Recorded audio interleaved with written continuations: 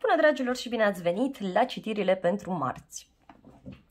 Să știți că ziua de marți este foarte, foarte intensă. Este mai diferită, da? Avem arcana majoră numărul 15 și tot această arcană este și energia generală, că 1 cu 5 și cu 9 fac 15. Deci asta este. Poate fi o zi în care o să avem tot felul de tendințe, știu eu, să ne agățăm de lucruri materiale. Trebuie să fim atenți atunci când vine vorba de excese alimentare, exces de cumpărături, sau să încercăm să fim atenți atunci când vine vorba de teama zilei de mâine. Aici e bine să păstrăm un echilibru, e bine să nu trăim în teamă, ci din contra să găsim această energie ca fiind potrivită pentru noi, să ne facă să luptăm, să ne facă să apreciem mult mai mult ceea ce avem. Cine știe, pentru cei mai mulți poate fi o zi cu teamă, o zi în care, așa cum am spus, e bine să fim atenți pe tot ce înseamnă excese alimentare, și de asemenea iarăși o zi în care se cere să nu uităm să ne alimentăm, pentru că alții vor avea tendința în ziua de marți să lucreze atât de mult încât să uite să se alimenteze, încât să uite de confortul lor personal. Din contra, alții se vor axa mult mai mult pe zona de confort și vor pierde din vedere, eu știu, activitățile pe care le-au de făcut. Deci dacă menținem un echilibru, așa cum v-am spus, lucrurile cu siguranță sunt benefice. Bun, o să iau și un card de oracol.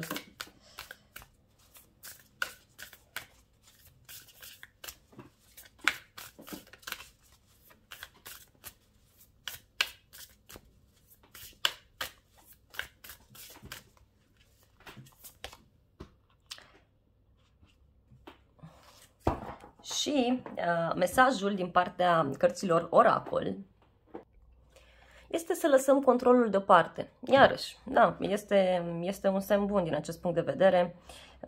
Avem aici semnul Taurului, da, care înseamnă bani, care înseamnă, știu eu, frumusețe, care înseamnă iubire și se cere de la noi să lăsăm controlul deoparte și să lăsăm lucrurile să se întâmple de la sine, dar totuși cu mențiunea că e cazul să nu ne temem. Da? Mai vreau o carte, așa simt, să extrag două cărți. Așa fac. Și aici mai avem un mesaj în care ni se spune să ne lăsăm inima deschisă, iarăși, asta ar fi foarte bine, și să lăsăm controlul deoparte. Deci să ne păstrăm inima deschisă, să facem ceea ce simțim, să ne ascultăm sufletul. Posibil ca această energie de dependență, știu eu, să aibă legătură, așa cum am spus, cu planul fizic, iarăși o dorință de control pe care e posibil să dorim să o implementăm în jurul nostru. Da? Nu putem noi să controlăm mai nimic, putem să ne dorim ceva să atragem în viața noastră.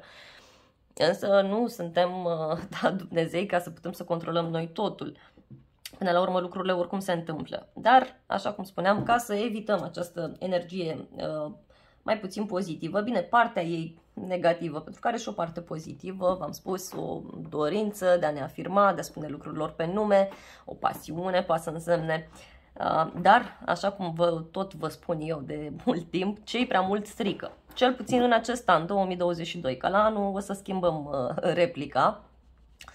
În concluzie, trebuie să ne menținem inima deschisă în ziua de marți și să lăsăm controlul deoparte, să lăsăm lucrurile să vină de la sine, să ne ascultăm sufletul, să privim către iubire, către înțelepciune și, de ce nu, să încercăm să apreciem foarte mult tot ce ține de planul acesta fizic, pentru că ceea ce apreciem, aia vine către noi. Dacă noi spunem, sunt bine, am de toate, am ce să mănânc, mă simt împlinit, mă simt iubită, am persoane care țin la mine în jurul meu, chiar dacă e doar o persoană sau două persoane, nu contează, chiar dacă sunt doar animalele de companie. Am ființe, da? Am ființe în jurul meu care fac asta și o să vedeți că se mulțește, da? Asta cred că știați unii dintre voi, dar v-am reamintit sau pentru cei care nu știați v-am adus la cunoștință. Bun, dragilor, vă invit să căutați acolo zodiile de care sunteți voi interesați. Vă invit iarăși la filmările pentru această săptămână, dacă sunteți curioși, să vedeți ce vă așteaptă. Avem o lună plină în această săptămână, avem o quadratură dintre Venus și Uranus, o quadratură care o să schimbe destul de mult toată treaba asta cu banii, cu finanțele, pentru toată lumea, da? La nivel macro, nu neapărat personal. Așa că vă invit cu drag să vizionați acele filmări, pentru că vă explic acolo așa cam pe unde s-ar putea întâmpla și unde e bine să fiți atenți. Dar vă invit și la filmările pentru luna martie, pentru că acolo fac o analiză și de tarot și astrologie, deci vă spun exact datele când e bine să fiți atenți, vă spun domeniile de viață care sunt foarte, foarte active în această perioadă pentru voi. Dragii mei berbeci, hai să vedem pentru voi ce se întâmplă. Wow, au căzut prea multe cărți. Ce se întâmplă, dragi berbeci? Ce faceți astăzi? Aveți parte de surprize. 5 de cupe, justiția și nebunul. Și asul de spade. Cred că unii luați o decizie așa și vă călcați puțin pe inimă pentru a lăsa anumite lucruri în spate, pentru a vedea cu adevărat ce aveți în jurul vostru. Alții, e ca și cum, nu știu, se ia o decizie aici care are legătură cu situația voastră personală. 5 de cupe înseamnă că stați și vă uitați către ceva ce s-a dărmat, către ceva ce e din trecut. Ia să vedem ce s-a dărmat. Da? Are legătură cu un final, ceva ce s-a încheiat, o transformare, nu sunteți deschiși la schimbări. Și ia să vedem ce aveți. Ia uitați, aveți un potențial pentru a lucra sau pot fi, eu știu, noi asocieri, noi contracte sau faptul că aveți un loc de muncă. De asemenea, 8 de monede poate să însemne ceva bun care are legătură cu zona voastră profesională. E ca și cum stați și lucrați la ceva. Poate ar fi bine să vedeți exact ce anume aveți lângă voi, ce anume aveți ca și resursă și să puneți osul la treabă să prelucrați acel ceva. Văd aici un contract, o asociere, ceva ce faceți voi, o decizie pe care o luați și care poate clarifica foarte mult anumite elemente din viața voastră. Dar este o situație diferită. Parcă această decizie vă face să vă simțiți ușor blocați. Unii berbeci, posibil să vreți să ieșiți dintr-o relație toxică, dintr-o situație mai puțin plăcută, dar vă simțiți blocați. Sfatul aici este să încercați să comunicați și să încercați să profitați, știu eu, de această energie și să rupeți lanțurile, cum s-ar spune. În final văd nebunul. Oricum ar fi, o să înțelegeți această parte de nou început. Văd o bucurie care poate apărea din partea unui copil sau din partea unei persoane mai tinere. Poate chiar, cine știe, dragi berbeci, un nou început extrem de frumos, extrem de pozitiv pentru cei mai mulți dintre voi, care poate avea legătură cu un copil sau poate avea legătură, așa cum am spus, știu eu, cu un cuplu, nu știu. E vorba de o victorie pe care o aveți extrem de frumoasă, extrem de plăcută, da, să spun așa. E o victorie, ia uitați, care poate avea legătură cu rolul vostru ca femeie, cu un proiect a unei persoane dragi vouă sau cu proiectul vostru, cine știe. Ideea e că e cu reușită și e cu bucurie pentru voi în final, mai ales dacă încercați să vedeți lucrurile dintr-un mod diferit, da? Dintr-o altă perspectivă. Să fiți deschiși noutăților care apar. Și la fel, să vă deschideți inima, să lăsați controlul în urmă, aia e, ce s-a întâmplat, s-a întâmplat, vedeți acum ce puteți să faceți, da? Oricum ar fi, primiți o veste bună. Dragii mei tauri, hai să vedem pentru voi ce se întâmplă aici. Luna. Bun, pentru tauri e o zi cu meditație, e o zi în care poate vă luați liber, poate vă echilibrați lucrurile mult mai bine. E ca și cum primiți o veste care vă bucură, care vă face să visați cu ochii deschiși și unii tauri posibil să vă faceți tot felul de planuri care țin de viitorul vostru. O femeie ar putea să aibă un rol important în această zi, poate fi mama, poate fi o persoană, știu eu, dragă vouă, dar unii tauri e ca și cum aveți legătură cu o persoană foarte intuitivă sau cu zona aceasta spiritualității, iarăși pentru alți tauri. Văd că sunteți foarte curioși să găsiți răspunsuri, poate chiar în planul spiritual, în planul ezoteric pentru unii dintre voi, pentru alții sunteți curioși referitor la o femeie din viața voastră. Vreți să aflați acolo mai multe detalii. Și văd că, nu știu, primiți o veste de la depărtare sau vă planificați o vacanță. Vă gândiți, domnule, să-mi iau o vacanță. Alți tauri, e ca și cum sunteți foarte mult puși pe gânduri și vă planificați aici niște lucruri pentru următoarele zile. Discutați cu cineva, o întâlnire poate să fie. Vă planificați o întâlnire într-un drum scurt. Da? Unii tauri, posibil chiar să vă apucați, nu știu, ori să lucrați în avans, da, pentru următoarele zile, ca să vă mai relaxați. Poate să fie vorba chiar și de o victorie pe care o aveți, care ține de internet, care ține de un proiect pe care îl aveți sau de străinătate pentru alți tauri. Și văd aici că e ceva destinat, ceva începe să se miște în urma acestui proiect, niște rotițe încep să se învârtă acolo în viața voastră. Hai să vedem ce se întâmplă, ce e cu rotițele. Wow, și are legătură cu o întâlnire, poate o persoană de destin sau, pentru unii tauri, poate să fie vorba de o întâlnire, știu eu, cu o persoană dragă vouă, în care stați, vă relaxați, analizați lucrurile. Și pentru alți tauri chiar putem să discutăm despre o zi în care, cine știe, semnați un contract, faceți o înțelegere cu cineva și văd aici tot felul de cuvinte de laudă, de apreciere pe care le primiți. Iar unii tauri, posibil chiar să discutați cu partenerul sau cu partenera de viață despre un copil sau despre un proiect comun.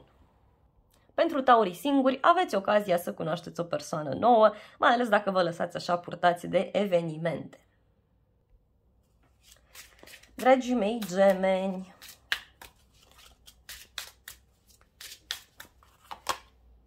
și aici aveți un 4 de cupe. Sunteți gânditori, meditați, nu știu, la o situație, ceva care nu vă convine. Unii gemeni, posibil să aveți de-a face cu o persoană sau să aflați ceva care ține de o persoană. Este o femeie foarte dulce, foarte iubitoare, poate e o femeie apropiată de inima voastră, cineva din familie, o prietenă, nu știu, cineva anume. Este o regină de cupe aici, care pur și simplu vă oferă o veste sau vă spune ceva, vrea să vă ofere ceva și nu vă place. Sau poate ați avut, știu eu, o discuție mai aprinsă, mai altfel, care ține de prieteni, care ține de un grup de oameni. Și, nu știu, pentru alți gemeni e ca și cum sunteți așa obosiți după o seară de petrecut, iarăși pentru alți gemeni. Deci, încercați să vă odihniți cât trebuie aici. Da, vi se oferă un element, vi se oferă o veste, da? E ceva, nu știu, e o situație în care puteți să faceți orice, doar că voi efectiv nu vedeți. Da? Nu vedeți. Pentru unii gemeni poate fi ceva care ține de familie, de un contract, de justiție. Parcă vi se oferă ceva, dar parcă nu vă bucurați în totalitate. Nu știu ce faceți aici. Mai aveți aici un 4 de spade. O zi a meditării pentru gemeni. Nu știu, meditați, analizați, încercați să găsiți o soluție, vă retrageți, vreți să vă odihniți, iarăși pentru alți gemeni. Unii chiar posibil să intrați în contact și să analizați lucrurile mult mai în profunzime, împreună cu o persoană dragă vouă. V-am spus, poate să fie vorba de o femeie sau cineva care vă pune pe gânduri, nu știu, vă gândiți intens la cineva sau împreună cu această persoană încercați să luați o decizie, depinde de fiecare. E ceva care ține de zona locului de muncă și ceva care vă strânește vouă foarte multă curiozitate. Deci e cineva care, nu știu, parcă e o persoană cu care abia așteptați să vă revedeți sau o persoană cu care abia așteptați să comunicați.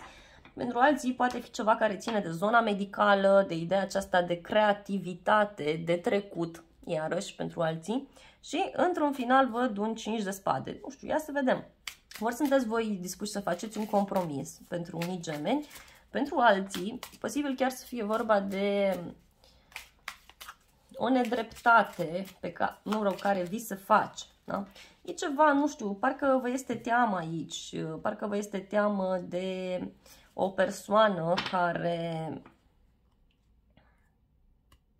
care ori vă este superioară dintr-un anumit punct de vedere, e o persoană înțeleaptă, o persoană de la drum, da? Cineva care, nu știu, vă face să vă simțiți neîndreptățiți, cum s-ar spune, dar pe de altă parte e ca și cum profitați de o poziție în care vă aflați în relația respectivă și încercați să vă urmăriți voi interesul pentru a merge pe drumul, da, pe care vi-l doriți.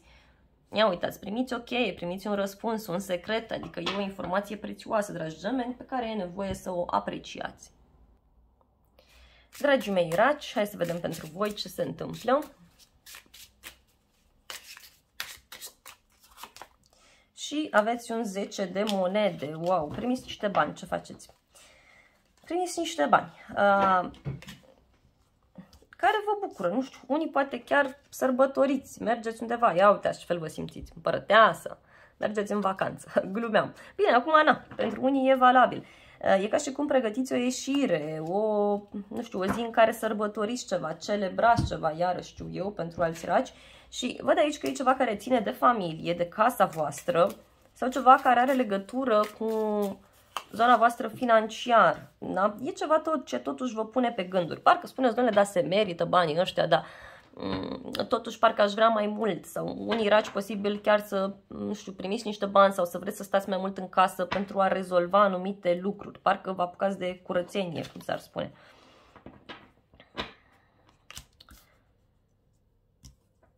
Vă văd foarte plin de viață și dornici, da, să mergeți la o întâlnire, la o petrecere, nu știu, la o cafea, la un suc, undeva, ieșiți, sărbătoriți ceva, aveți ceva important de făcut și sunteți foarte entuziasmați din acest punct de vedere.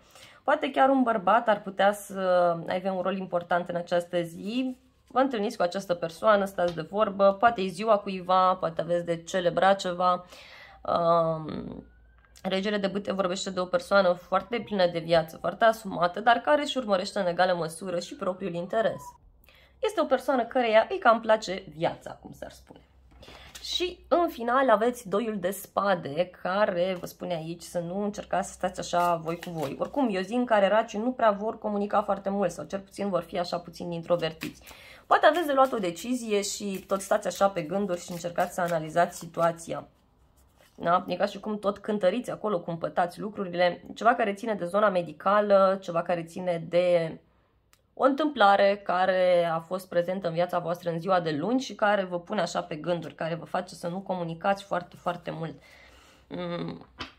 Pentru alți raci, în schimb, văd aici că încă nu sunteți deciși să vă împăcați, să vă întoarceți la cineva, să nu vă întoarceți. Dar, oricum ar fi, să știți că o să aveți, sau nu știu, o discuție în contradictoriu, ca un fel de ceartă care v-a supărat și pe care ați avut-o și din acest punct de vedere sunteți voi așa cam sceptici, da? Dacă să reacționați sau nu.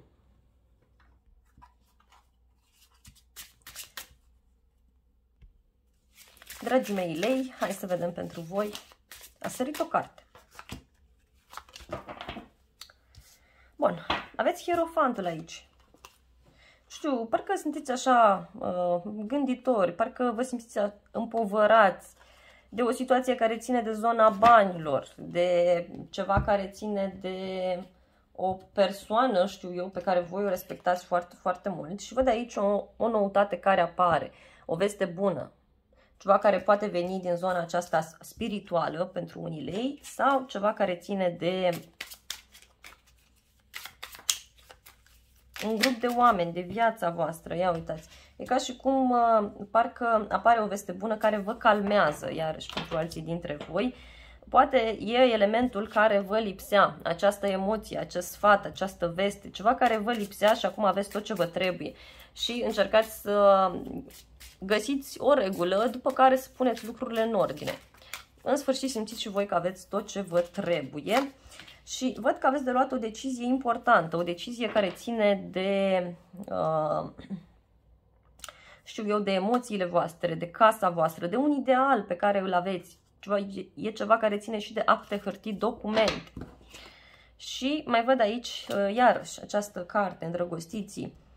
Ceva vă tentează totuși, dar încercați să fiți atenți. Nu știu, poate e ceva care este important pentru voi în acest an 2022. E vorba de o transformare profundă prin care treceți. O transformare așa, din omidă deveniți fluture, cum s-ar spune. Dar pentru alți lei e ca și cum decideți în această zi să încheiați un contract, o asociere, un parteneriat, o relație care nu mai funcționa, știu eu. Parcă vi se transformă așa pasiunea în ceva foarte, foarte benefic. Pur și simplu vă schimbați foarte mult ideile despre o persoană, despre ideea aceasta de cuplu și posibil să fie vorba de un blocaj pe care reușiți să îl depășiți în această zi de marți.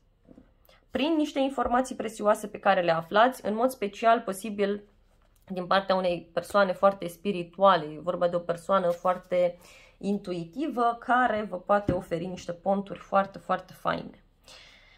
Acum, da, încercați și voi să vă ascultați inima și să nu mai țineți atât de strâns cu dinții de control. Că văd că lucrurile se rezolvă. Dragi fecioare, hai să vedem pentru voi.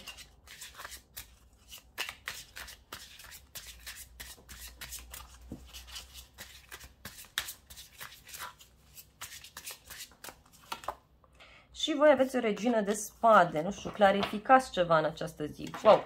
Clarificați ceva, unii posibil chiar să fiți ceva mai aspri în această zi, mai duri, așa, mai ascuțiți la limbă, mai ales dacă sunteți doamne sau domnișoare, tocmai pentru că aveți foarte multe lucruri pe cap. S-a întâmplat un eveniment sau se întâmplă ceva care ține de străinătate, de o vreme de seară, nu știu, și e ceva care vă apasă aici destul de mult. Poate ceva ce ține de acte, hârtii, documente, sau poate chiar această femeie vine și vă impune niște reguli, vine și vă cere ceva anume. Poate niște răspunsuri pe care le așteptați de la o instituție pentru alții. Posibil și acest aspect. Da? Și văd că sunteți aici ușor temători. Posibil din acest motiv să ridicați voi sabia și să încercați să faceți ordine și disciplină. Dragi fecioare, cu acest 10 de bâte aici, să știți că e o energie foarte apăsătoare. 10 de bâte vorbește despre o situație în care sunteți puși, în care aveți 11.000 de lucruri pe cap, dar e bine să cereți ajutorul celorlalți sau să vă faceți un program foarte bine stabilit. Pentru alții parcă vă este teamă de un răspuns din partea acestei femei sau din partea acestei instituții. Mai aveți aici cavalerul de spade care vine cu o ceartă pe de-o parte sau cu o discuție așa mai rapidă, mai tăioasă, dar care vă ajută să clarificați anumite elemente. Ia uitați, un eveniment neașteptat care se întâmplă pe zona locului de muncă, văd aici. Da? Care ține de o problemă de sănătate a cuiva, care ține de un blocaj, da? Din punct de vedere financiar, niște bani care întârzie, știu eu. Și într-un final văd aici că până la urmă stați liniștiți și așteptați să crească ceva, așteptați să se maturizeze, așteptați ca cineva să ia o decizie. Dar văd că sunteți destul de supărați din acest punct de vedere, destul de amărâți aici pentru unii dintre voi. Dragilor, încercați să lăsați trecutul în urmă, da? Încercați să lăsați deoparte lucrurile, deschideți-vă inima, lăsați deoparte ideea aceasta de control, pentru că nu vă ajută nici pe voi. Ia uitați, aveți voi aici o speranță mare, păi priviți această stea, e o persoană în viața voastră care este ca o stea călăuzitoare, cineva care vă ghidează, vă orientează, poate e o persoană mai cunoscută, e o persoană la care se ajunge greu, o persoană, știu eu, foarte autentică, sinceră, dezvoltă și încercați să urmați această persoană, să încercați să urmați sfaturile și lăsați odată trecutul în urmă că nu vă ajută cu nimic. Și încercați să vedeți care este pasiunea voastră. Fiți pozitivi, mergeți înainte. Dar oricum ar fi, văd că o să faceți acest lucru, că o să vă dați seama că așteptarea nu vă ajută cu nimic. Dragi balanțe, hai să vedem pentru voi ce se întâmplă marți. Două cărți. Voi aveți regina de monede, aveți 4 de bâte, wow, sărbătoriți ceva împreună cu o persoană și 6 de bâte, dragi balanțe. Voi aveți parte de o victorie aici, care are legătură cu o persoană care este la început pe zona profesională, ca să spun așa. Cineva care se ocupă de două lucruri sau e vorba de un succes al vostru, ceva care se mișcă așa încet și sigur. Și văd niște bani pe care îi primiți sau o împlinire foarte mare din punct de vedere financiar. Poate chiar, cine știe, auziți de un succes a unei femei din viața voastră. Poate e mama, poate e o femeie importantă, cineva de la voi din casă, pentru alții dintre voi. Poate fi persoana iubită pentru domni, da? Auziți de un succes, ceva plăcut. Dar în alte cazuri văd aici că parcă aveți de luat o decizie atunci când vine vorba de zona locului de muncă. Da, nu știu de ce am întors cartea, 4 de bâte. Văd că, nu știu, sărbătoriți această victorie, această reușită.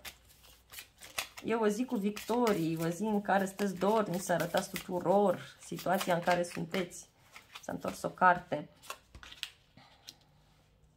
Și încercați, dragi balanțe, să nu petreceți prea mult sau e ca și cum sărbătoriți o eliberare dintr-o situație destul de tensionată, ca să spun așa.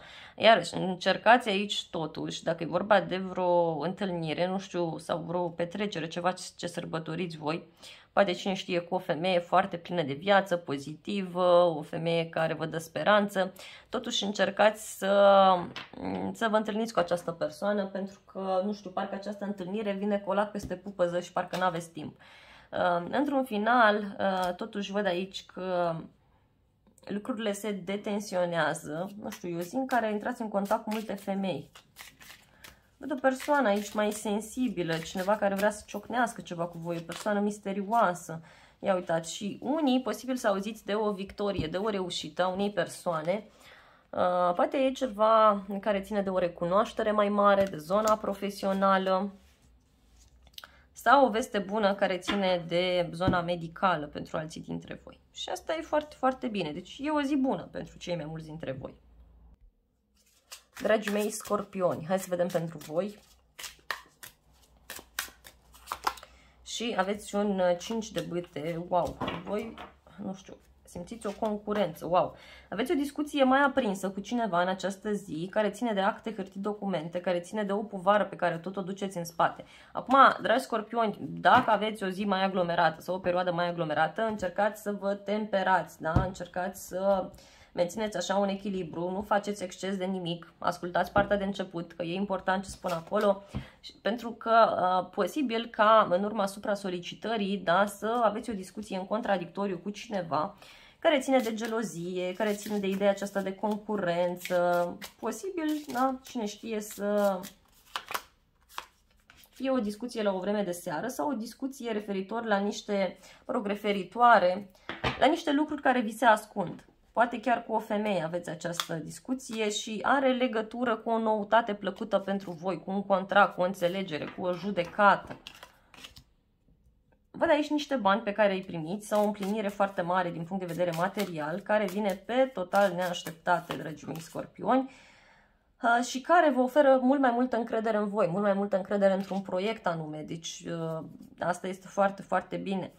Parcă încercați voi să vă urmăriți aici propriul interes, pentru că a fost o perioadă destul de agitată, ca să spun așa, din viața voastră, în care poate ați avut parte de o persoană care și-a urmărit propriul interes, care, nu știu, v-a făcut tot felul de supărări, dar acum, în sfârșit, e nevoie să vă mai gândiți puțin și la propria persoană. Și, repet, această zonă financiară parcă vă oferă putere. Sau o discuție cu o femeie care este independentă financiar, o femeie care este foarte sigură pe ea și care vă poate ridica moralul.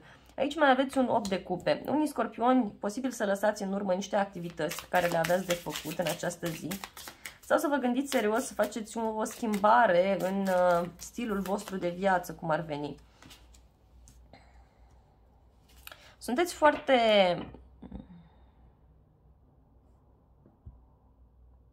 înțelepți. Unii scorpioni posibil chiar să ascultați sfatul unei persoane pe care voi o respectați foarte mult. Poate fi o persoană care are înclinație spirituală sau nu. Da? Alții e ca și cum încercați să vă sustrageți de la anumite legi care țin de zona aceasta a credinței. Nu știu, unii scorpioni văd că primiți niște bani sau vă axați mult pe zona aceasta financiară. Da? Parcă unii conștientizați că, domnule, parcă am lucrat cam gratis până acum și parcă nu am fost apreciată sau apreciat și parcă vreau mai mult. Ia uitați ce decizie radicală luați voi. Sau pur și simplu universul vine și învârte lucrurile în așa fel încât vă pune într-o poziție de conducere. Orice ar însemna acest lucru pentru voi. Nu neapărat acum că sunteți puși directori, dar orice e posibil. Dragii mei săgetători, hai să vedem pentru voi ce se întâmplă.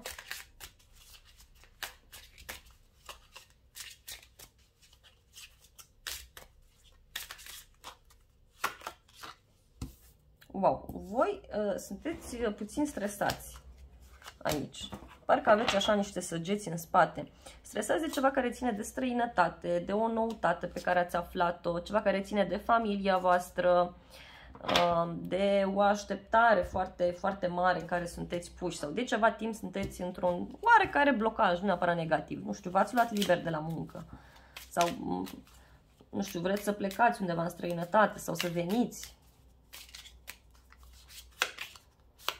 Da? Sunteți foarte stresați atunci când vine vorba de un copil sau de un bărbat important din viața voastră, poate referitor la un șef, referitor la o decizie care se ia undeva, dar are legătură cu zona familiei și cu o noutate foarte plăcută care apare, dragilor. Încercați totuși să nu vă stresați atât de mult, pentru că soarele vine și vă luminează calea, vine și vă oferă un succes. Mai aveți aici un cavaler de cupe, cineva care vine către voi cu o ofertă, cu o propunere. Ieșiți la o cafea cu cineva, eu știu, discutați, faceți tot felul de lucruri din acest punct de vedere. Ia uitați, poate să fie vorba de o femeie care stă foarte, foarte bine din punct de vedere financiar, iar pentru alți săgetători poate avea legătură cu un proiect, da? Nu știu, vi se propune un proiect sau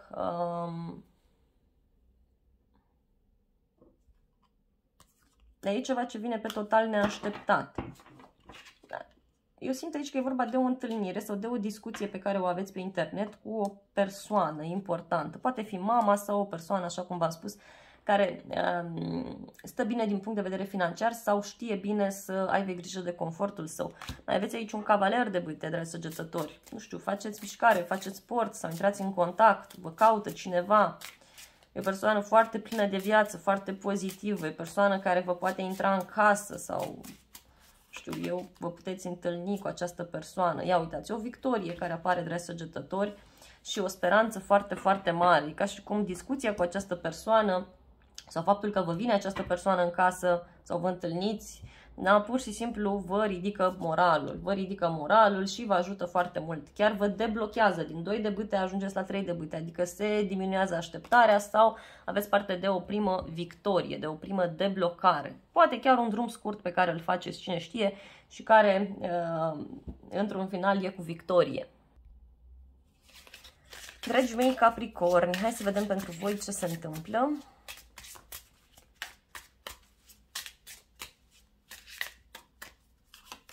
Și voi aveți un 8 de monede, voi lucrați, sunteți puși pe lucru, într-un mod nou, nu știu. Poate fi un moment în care unii Capricorn tot ați stat aici într-o situație, nu v-a plăcut, tot ați stat, ați suferit, ați analizat lucrurile, poate chiar vă simțiți neîndreptățiți și spuneți, domnule, gata, e cazul să iau atitudine, să pun osul la treabă, să încerc să găsesc o soluție. Alții, posibil, nu știu, cineva de la locul de muncă sau ceva ce ține de zona locului de muncă, de a lucra, nu vă place, nu vă convine, vă simțiți neîndreptățiți. Ia să vedem, dragi Capricorni.